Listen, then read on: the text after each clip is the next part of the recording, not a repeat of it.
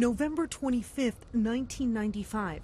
A driver finds a woman's partially clothed body off of South Bay Road on the east side of Indianapolis. The victim was 29-year-old Tammy Serber.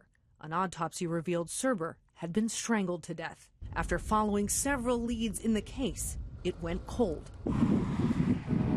Until 13 years later. That's when police re-examined DNA found on Serber.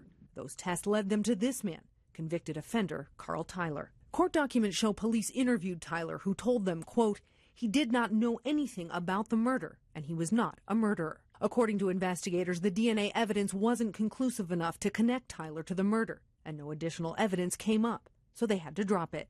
That is, until this past January. According to court documents, a woman Tyler had been in a relationship with called police and told them Tyler was Serber's killer, and she had him on tape, admitting it. Charging documents allege Tyler referred to Serber's murder throughout this relationship with the woman when he'd beat and threatened to kill her. Investigators detail some of Tyler's other chilling statements from a recording the woman made. Police say at one point Tyler was talking about Serber and told the woman, quote, I done that, you know. I did. I am not proud of it. I like killing, though. Yeah, I have a problem with it. In the same recording, court documents allege Tyler told the woman, quote, I already born with no conscience. I ain't asked for that. I don't know where it came from. Answer that. I am Satan. Now, Tyler was arrested last night. He'll be in court tomorrow for initial hearing. He's charged with murder. Scott?